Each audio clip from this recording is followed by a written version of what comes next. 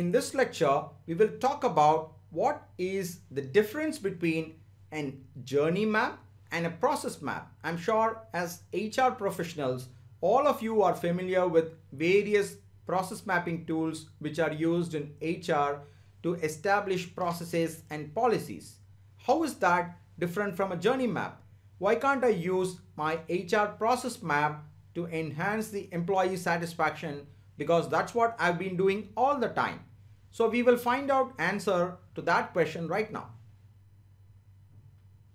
We talked about the various elements of an employee journey map in the earlier lecture, and I'm taking the simplest form of that journey, the level 1 journey, and I want to use that to narrate to you 3 key differences between an employee journey map and a process map which traditionally HR uses.